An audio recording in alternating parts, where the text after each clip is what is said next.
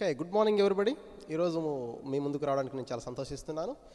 ఈరోజు పర్స్పెక్టివ్ ఎడ్యుకేషన్లో భాగంగా మొదటి పాఠంలో విద్యా కమిషన్లు, వివిధ విద్యా కమిషన్ల గురించి నేను ఇక్కడ వివరించడం జరుగుతుంది. ఇక్కడ గమనిస్తే 1వ నుండి 20 విద్యా కమిషన్లు ఇక్కడ ఉన్నాయి. ఈ యొక్క విద్యా కమిషన్లు అంటే వీటి మీద బిట్టు రావడానికి ఆస్కారం ఏంటంటే అక్కడ సంవత్సరం అడగచ్చండి. ఎగ్జాంపుల్ జాతీయ విద్యా విధానం ఏ సంవత్సరము 1986 ఈ విధంగా బిట్టు రావచ్చు. లేకపోతే ఇక్కడ ఇలా అడగచ్చు, పిల్లల పుస్తకాల బరువుపై వేసిన కమిటీ ఏదంటే ఎస్పాల్ కమిటీ, ఈ విధంగా బిట్టు వచ్చే అవకాశాలు ఉన్నాయండి. అయితే ఇక్కడ 20 కమిటీలు ఉన్నాయి. ఏ కమిటీ యొక్క ప్రాధాన్యత ఏంది అని ఒక పాయింట్లో ఇక్కడ మీకు వివరించడం జరుగుతుంది. ఓకే, గమనించాలి. ఇక్కడ 20 కమిషన్లను ఏ విధంగా గుర్తుపెట్టుకోవాలో ఇక్కడ నేను వివరిస్తానండి. ఫస్ట్ ఇది వుడ్ తాకీదు, దీన్ని వుడ్స్ డిస్పాచ్ అంటాం. ఈ వుడ్ అనే వ్యక్తిని హంట్ చేస్తున్నారు అంటే అర్థం ఏంటండి? వేటాడుతున్నారు. ఎవరో వుడ్ అనే వ్యక్తిని హంట్ చేస్తున్నట్టు ఎవరో వేటాడుతున్నారు. ఆయన ఎక్కడికి వెళ్ళి దాక్కున్నాడంటే విశ్వవిద్యాలయంలోకి వెళ్ళి దాక్కున్నాడండి. ఎవరు? వుడ్ అనే వ్యక్తిని ఎవరో హంట్ చేస్తుంటే ఆయన ఎక్కడికి వెళ్ళి దాక్కున్నాడండి? విశ్వవిద్యాలయంలోకి వెళ్ళి దాక్కున్నాడు. దాక్కున్న తర్వాత ఏం చేశాడండి? అక్కడ ఆయనకి ఏం అర్థం కాక తల గోక్కుంటున్నాడు. గోఖలే కమిటీ, గోఖలే తీర్మానం, తల గోక్కుంటూ అతను తిడుతున్నాడు. ఈ షాడిస్ట్ గాని వల్లే కదా షాడ్లర్ కమిషన్, ఈ షాడిస్ట్ గాని వల్లే కదా నేను హర్ట్ అయింది, హర్టాక్ కమిటీ. గమనించాలి. అప్పుడు అతనికి ఏం ఐడియా వచ్చిందంటే సారుకు అర్జెంటుగా ఫోన్ చేద్దాము. సార్జెంట్ నివేదిక. ఆ సార్ ఎవరంటే రాధాకృష్ణ గారండి, సర్వేపల్లి రాధాకృష్ణ గారు. ఆ సార్కి ఫోన్ చేస్తే ఆయన ఏం చెప్పాడంటే, మొదలుపెట్టు, వాడు కొట్టడమే కాదు, మొదలుపెట్టు, నువ్వు కూడా కొట్టాలి, మొదలయార్ కమిషన్, నువ్వు కూడా కొట్టాలి, కొటారి కమిషన్. గమనించండి ఒక్కసారి మళ్ళీ. వుడ్స్ని ఎవరో హంట్ చేస్తూ వేటాడుకుంటూ వస్తే ఆయన విశ్వవిద్యాలయంలోకి వెళ్ళి దాక్కున్నాడండి. దాక్కున్న తర్వాత అతను ఏమనుకున్నాడంటే అతను తల పట్టుకొని గోక్కుంటూ ఈ షాడిస్ట్ గాని వల్లే కదా నేను హర్ట్ అయింది అని సార్కు అర్జెంటుగా సార్జెంట్ కమిషన్ సార్కు అర్జెంటుగా ఫోన్ చేస్తే, ఎవరికి? రాధాకృష్ణకి ఫోన్ చేస్తే ఆయన ఏం చెప్పాడంటే, మొదలుపెట్టు, నువ్వు కూడా మొదలుపెట్టు అని నువ్వు కూడా మొదలుపెట్టు కొట్టడం అని చెప్పాడండి. నువ్వు బాయి అని చాలాసార్లు అనుకున్నావు, బాయి అనుకున్నావు, ఆదిలో నుంచి అతనితో చట్టా పట్టాలు వేసుకొని తిరిగావు. ఏమైంది? నీ జాతికే ఇప్పుడు అవమానం జరిగింది. బాయి అంటే ఈశ్వర్భాయ్ పటేల్ కమిటీ, ఆదిలో నుంచి అంటే మాల్కం ఆదిశేషయ్య కమిటీ, చట్టా పట్టాలు వేసుకొని తిరిగావు, చట్టోపాధ్యాయ కమిషన్. నీ జాతికి చాలా మచ్చ జరిగింది. జాతీయ విద్యా విధానం అయిందండి. నేను చెప్పేది విను రాజా, నేను చెప్పేది విను. రామ్మూర్తి కమిటీ, అంటే జనార్దన్ రెడ్డి కమిటీ, నేను చెప్తున్నా ఎస్పాల్ కమిటీ, నేను చెప్పింది నువ్వు ఆచరించు, ఆచరణ కార్యక్రమం, నేను చెప్పింది నువ్వు ఆచరించు, జోక్గా తీసుకోవద్దు, నాతో చతురుపడద్దు నాయన. చతురు అంటే గమనించాలి, ఇక్కడ కడప ప్రాంతీయ లాంగ్వేజ్. చతురుపడ్డం అంటే ఒక వ్యక్తితో ఏం చతురుపడుతున్నావంటే అది దాన్ని జోక్ పడుతున్నావా అని అర్థం అండి. నేను చెప్పేది ఆచరించాలి, నువ్వు చతురుపడద్దు అని చెప్పాడండి. మొత్తం ఇప్పుడు చిన్న కథలో ఈ యొక్క 20 కమిషన్లను ఏ విధంగా గుర్తుపెట్టుకోవాలనే అంశం ఇప్పుడు నేను చెప్పడం జరిగింది. గమనించాలి. ఒక్కసారి వివరించిన తర్వాత మళ్ళీ ఒక్కొక్క కమిషన్ ఒక ముఖ్యమైన పాయింట్ మీకు వివరిస్తాను. వుడ్డును ఎవరో హంట్ చేస్తున్నారు, అతను విశ్వవిద్యాలయంలో దాక్కున్నాడు. అక్కడికి వెళ్ళి తాను గోక్కుంటూ ఈ షాడిస్ట్ గాని వల్లే కదా నేను హర్ట్ అయ్యాను అని సారుకు అర్జెంటుగా ఫోన్ చేస్తే, అప్పుడు రాధాకృష్ణ గారు ఏం చెప్పారంటే, అప్పుడు ఆ సార్ ఎవరంటే రాధాకృష్ణ ఏం చెప్పారంటే, నువ్వు కూడా మొదలుపెట్టు కొట్టడం. నువ్వేమనుకుంటున్నావు? ఇంకా నా బాయి నా అన్న నా తమ్ముడు అనుకుంటున్నావు. నువ్వు ఆదిలో నుంచి అతనితో చట్టా పట్టాలు వేసుకొని తిరుగుతున్నావు. ఇప్పుడు నీ జాతికే చాలా కష్టంగా మారింది అని చెప్పి, రాజా నేను ఎస్ చెప్తున్నాను, ఆచరణ నేను చెప్పింది నువ్వు ఆచరించు, నాతో చతురుపడద్దు నాయన, నేను చెప్పింది చెయ్యి. చతురుపడద్దంటే చతుర్వేది కమిటీ అని గుర్తుపెట్టుకోవచ్చు. ఇంకా చివరిగా జాతీయ ప్రణాళిక చట్టం, NCF, నేషనల్ కరికులం ఫ్రేమ్ 2005, జాతీయ పాఠ్య ప్రణాళిక చట్టం అని అంటారండి. ఈ విధంగా మనం గుర్తుపెట్టుకున్నాం కదా. అయితే ఏ కమిషన్ ఏలో ఉండే ముఖ్యమైన పాయింట్ ఏది గమనించాలి. అది కూడా ఏ విధంగా గుర్తుపెట్టుకోవాలి ఇప్పుడు నేను మీకు చెప్పబోతున్నాను. వుడ్స్ తాకీదు అంటే వుడ్ మనకు తెలిసిన పదం. గమనించాలి. ఇక్కడ ఎలా చెప్తుంది, తెలిసిన పదం నుండి తెలియని దాన్ని ఎలా గుర్తుపెట్టుకోవాలో, ఇదంతా సైకాలజీలో పార్ట్ అండి. ఇది సైకాలజీలో ఎలా గుర్తుపెట్టుకోవాలనే అంశం మీద ఆధారపడి ఉంటుంది ఇప్పుడు నేను చేసే వీడియో. గమనించాలి. వుడ్ అంటే చార్లెస్ వుడ్ అనే వ్యక్తి. కానీ మనకు తెలిసిన పదం వుడ్ వర్డ్స్ ఉంది కదా, చిన్నపిల్లలకి ఇచ్చే అరుగుదల కోసం వుడ్ వర్డ్స్ ఇవ్వడం వల్ల, వుడ్ వర్డ్స్ తాగడం వల్ల సమగ్రంగా అరుగుదల జరుగుతుంది. వుడ్ వర్డ్స్ తాగడం వల్ల సమగ్రంగా అరుగుదల జరుగుతుంది. వుడ్ వర్డ్స్ అనగానే సమగ్రంగా అరుగుదల అంటే సమగ్ర విద్యా విధానంపై అని గుర్తుపెట్టుకోవాలండి. గమనించాలి. రెండవది హంటర్ కమిషన్ అంటే వుడ్ సిఫారసుల సాధ్యాల గురించి, అంటే పైదాని గురించి ఇక్కడ ఇవ్వడం జరిగింది. అంటే ఈ రెండు దాదాపు పక్కపక్కనే మనం గుర్తుపెట్టుకోవచ్చు. నెక్స్ట్ విశ్వవిద్యాలయ కమిషన్. ఇక్కడ విశ్వవిద్యాలయాలు కమిషన్ విశ్వవిద్యాలయాల గురించే చెప్తుంది. ఏమని? కొత్త విశ్వవిద్యాలయాలు స్థాపించకూడదు, ఉన్న వాటిని సంస్కరించాలని చెప్తుందండి. గమనించాలి. విశ్వవిద్యాలయాల కమిటీ విశ్వవిద్యాలయాల గురించి చెప్తుందండి. నెక్స్ట్ గోఖలే తీర్మానం. గోఖలు అంటే నేను చెప్పాను గోక్కోవడం.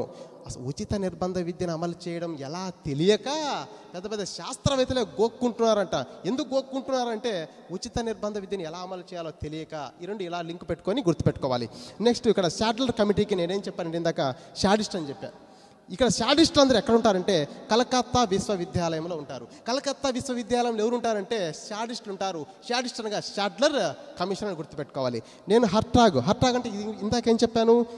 హర్ట్ అయ్యాను. ఎందుకు హర్ట్ అయ్యాను? ప్రాథమిక విద్యా ప్రగతికి అవరోధం కలిగింది కాబట్టి నేను హర్ట్ అయ్యాను. గమనించాలి. ఎందుకు హర్ట్ అయ్యాను? ప్రాథమిక విద్యకు ప్రగతికి అవరోధం కలిగింది కాబట్టి నేను హర్ట్ అయ్యాను. ఈ విధంగా గుర్తుపెట్టుకోవాలండి.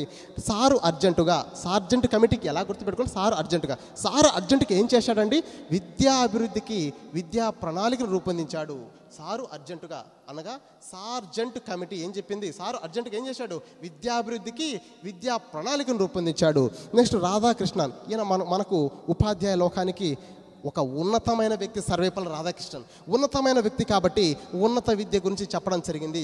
రాధాకృష్ణ అనగానే ఉన్నతమైన వ్యక్తి కాబట్టి ఉన్నత విద్య గురించి ఆయన చెప్పడం జరిగింది.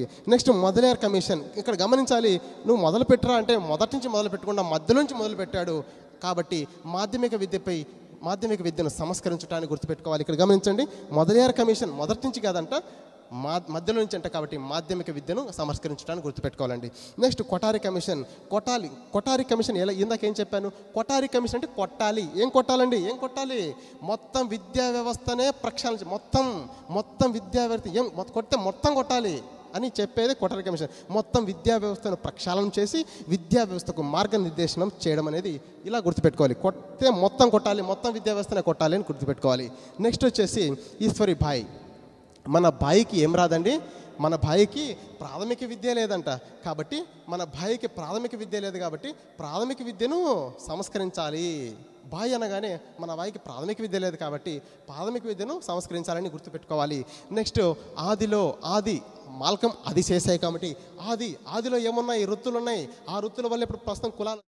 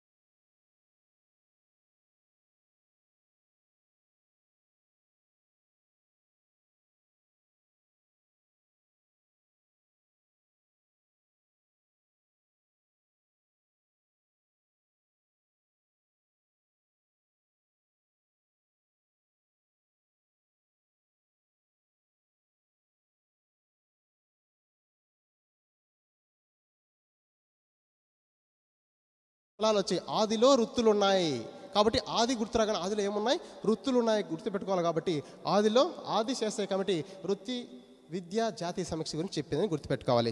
నెక్స్ట్ చట్టోపాధ్యాయ. మనకు తెలిసిన పదం ఇక్కడ ఛాత్రోపాధ్యాయ. ఒక ఛాత్రోపాధ్యాయుడు టీటీసీ అండ్ బీఈడి చేసిన వ్యక్తులను ఛాత్రోపాధ్యాయులు అంటారు. నేను కూడా 2005-2007 బ్యాచ్ టీటీసీ నెల్లూరు బ్యాచ్.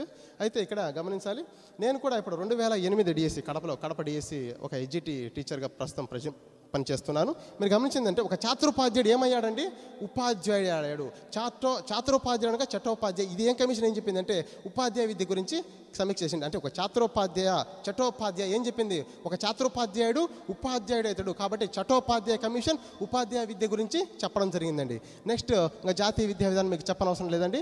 ఇంకా ఇది అందరికీ తెలిసిన విషయమే. 1986 21వ శతాబ్దపు భవిష్యత్తు సవాళ్ళ గురించి చెప్పడం జరిగిందండి. Next Rammurthy committee. ఈ రామ్మూర్తి కమిటీ ఏం చెప్పిందంటే ఆ పైదానికి జాతీయ విద్యా విధానంపై సమీక్ష చేసిందండి. ఇక్కడ కూడా గమనించండి, ఇక్కడ పైదేది ఉడ్స్ తాకీదు. దాని తర్వాత వచ్చిన కమిషన్ ఉడ్స్ సిఫారసులపై సాధ్యాల గురించి ఏ విధంగా పరిశీలించిందో అదేవిధంగా జాతీయ విద్యా విధానంపై నెక్స్ట్ వచ్చిన కమిటీ రామ్మూర్తి కమిటీ ఏం చేసిందంటే జాతీయ విద్యా విధానంపై సమీక్ష చేసింది. దాని తర్వాత జనార్దన్ రెడ్డి కమిటీ ఏం చెప్పిందంటే ఆ పై రెండింటిపైన అంటే జాతీయ విద్యా విధానంపై సమీక్ష చేసింది. దానిపైన ఇంకోటి ఏమంటే రామ్మూర్తి కమిటీ సిఫారసులను పరిశీలించింది. ఇది 3 లింక్గా ఉన్నాయండి. Next Paul committee. ఇక్కడ మనకు గుర్తుండేది ఏంటంటే పాల్ కమిటీ. ఇక్కడ పాలు తాగే పిల్లల పైన పుస్తకాల బరువు పెట్టచ్చా అండి? గమనించండి మీరే. పాలు తాగే పిల్లల పైన పుస్తకాల బరువు. పాలంటే పాల్ కాబట్టి పాలు తాగే పిల్లల పైన పుస్తకాల బరువు పెట్టవచ్చా? పుస్తకాల బరువు అనగానే ఆ పుస్తకాల బరువు పాలు తాగే పిల్లల మీద పెట్టకూడదని గుర్తుపెట్టుకోవాలండి. నెక్స్ట్ ఆచరణ కార్యక్రమం అంటే ఆచరణ అంటే అమలు చేయడం. ఇక్కడే ఉందండి. ఏం అమలు చేయాలి? జాతీయ విద్యా విధానాన్ని అమలు చేయడం అని గుర్తుపెట్టుకోవాలి. ఆచరణ అమలు చేయడం. ఏం అమలు చేయాలి? 1986 జాతీయ విద్యా విధానాన్ని అమలు చేయడం. నెక్స్ట్ గమనించాలి. తర్వాత చతుర్వేది కమిటీ. ఈ చతుర్వేది కమిటీ వచ్చేసి ఏం చెప్పిందండి? పాల్ సిఫారసుల పరిశీలన చేసిందండి. దాని గురించి చెప్పింది. నెక్స్ట్ చివరిగా జాతీయ పాఠ్య ప్రణాళిక చట్టం 2005 భారం లేని ప్రణాళికను రూపొందించడం. ఇది మాత్రం మీరే గుర్తుపెట్టుకోవాలి. ఇది చాలా సింపుల్గా ఉంది. ఈ విధంగా మనం వీటిని ఈ విధంగా గుర్తుపెట్టుకుంటే ఇది చాలా ముఖ్యమైన పాయింట్లు కాబట్టి నెక్స్ట్ వచ్చే వీడియోలో ఒక్కొక్క కమిషన్ ఏది ఇంకా ఇంపార్టెంటో ఆ కమిషన్ మీకు వివరించడం జరుగుతుంది. ఈరోజు అయితే ఈ యొక్క అన్ని కమిషన్ల మీద ఒక సమగ్రమైన వివరణ నేను ఇవ్వలేకపోవచ్చు, కానీ అక్కడక్కడ ముఖ్యమైన పాయింట్ ఇక్కడ ఈరోజు మీకు చెప్పడం జరిగింది. నెక్స్ట్ వీడియో కూడా మీకు ఏదైతే ముఖ్యం అనిపిస్తాయో వాటిని మీరు మాకు తెలిపినైతే నెక్స్ట్ వీడియోలో అవి చేయడానికి నేను మీ ముందుకు వస్తాను. ఇంతవరకు సెలవు.